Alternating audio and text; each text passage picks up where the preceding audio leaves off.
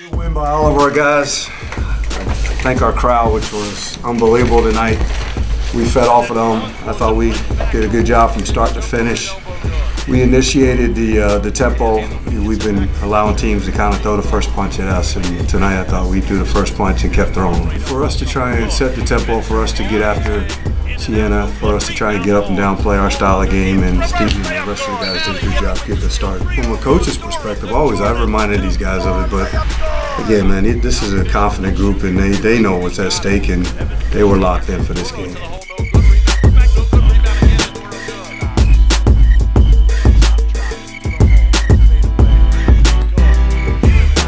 I think we have a lot of scorers and people that love to play like the fast-paced game. Coach Baggs always tells us to run, and I think that's like a good game for us.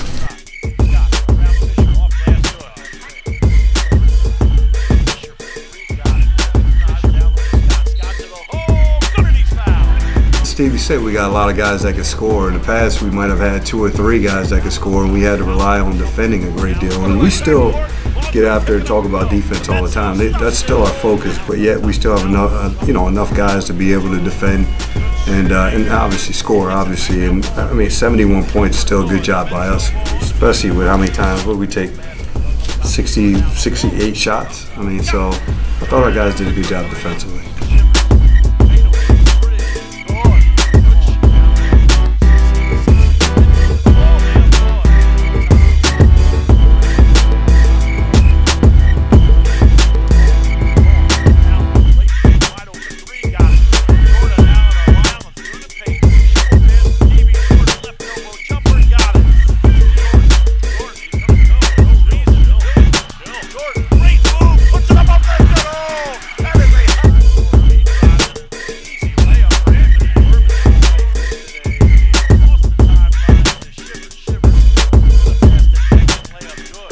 I think we're more locked in when we go full court press because everybody's giving energy to get a steal because everybody wants the ball back. Our team, we just want the ball back.